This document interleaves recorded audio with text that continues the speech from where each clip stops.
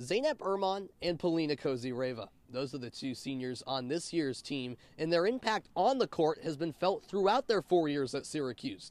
Erman had to overcome injuries in her last 2 years, where she was limited to playing under 10 matches in both her sophomore and junior campaign, to catapulting herself into a nationally ranked singles player this year and solidifying herself at first flight singles for the Orange. Meanwhile, Polina Kozyreva qualified for the NCAA tournament in doubles last season alongside Miyuka Kimoto and started this year 12-0 in singles. However, it's the unselfishness of the duo and who they are as people that really stands out.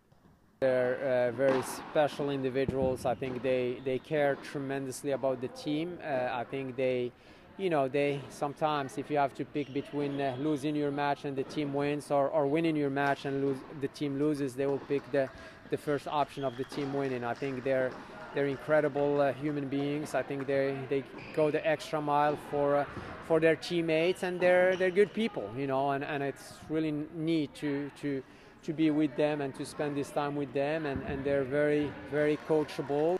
While the 2023 season is starting to wind down for Syracuse, the college careers of Erman and Kozyreva aren't quite nearing the finish line. That's because head coach Yunus Limam had this exciting news to break.